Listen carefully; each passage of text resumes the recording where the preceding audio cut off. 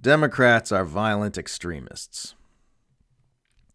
Republicans are up in arms over remarks from the White House depicting the Trump-aligned faction of their party as extremist, which Press Secretary Jean-Pierre defended Thursday by saying that MAGA Republicans are extremist because they disagree with the majority of Americans. When you are not with what majority of Americans are, then you know that is extreme. That is an extreme way of thinking, Jean-Pierre said.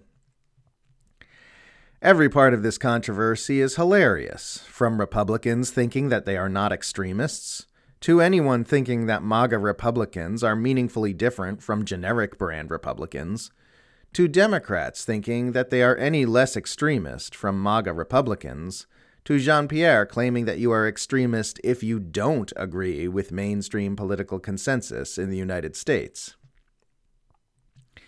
If you look into who is inflicting the most violence, terrorism, and tyranny upon the largest number of people in our world, it's clear from the numbers that the worst offender by far is not fringe neo-Nazi groups, nor violent jihadists, nor communists, nor anarchists, nor environmentalists, nor incels, but the bipartisan political consensus of the U.S. centralized empire.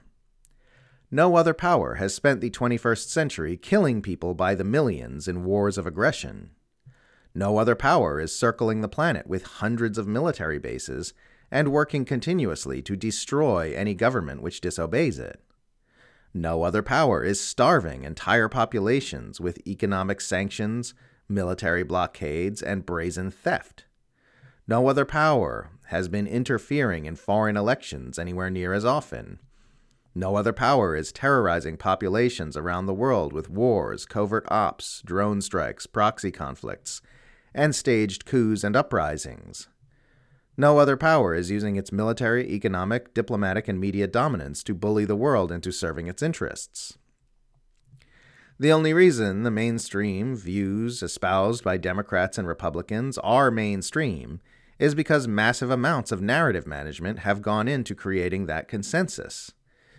The fact that the social engineers of the oligarchic empire have poured vast fortunes into making Americans consent to capitalism, corruption, militarism, and murder is the only reason those perspectives are so mainstream that they can be labeled moderate or centrist.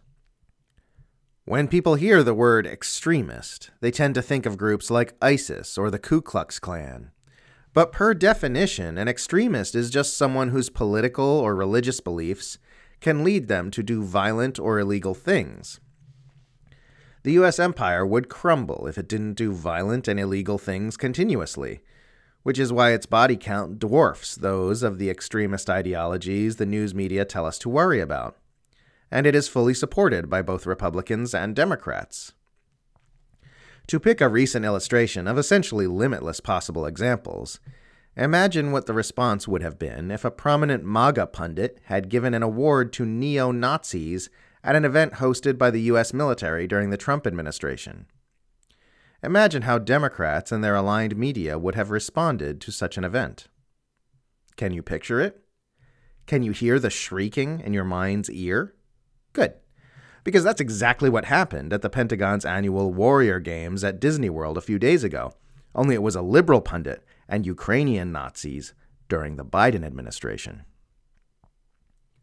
In a new report titled "Jon Stewart and the Pentagon Honor Ukrainian Nazi at Disney World," The Gray Zone's Alex Rubinstein shows the former Daily Show star presenting an award to a member of Ukraine's neo-Nazi Azov battalion, who was wearing a t-shirt and a suspicious-looking red sleeve on one of his arms, with another photo showing the same Azov member a tattoo of a Nazi symbol on that same arm.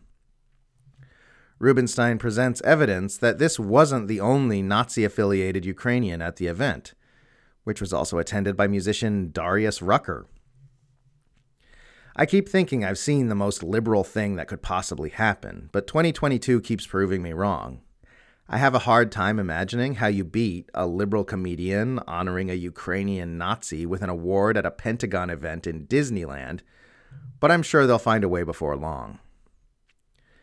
Biden is advancing the interests of the murderous U.S. empire by waging a world-threatening proxy war in Ukraine, whose combatants can't seem to get photographed without Nazi insignia on their person.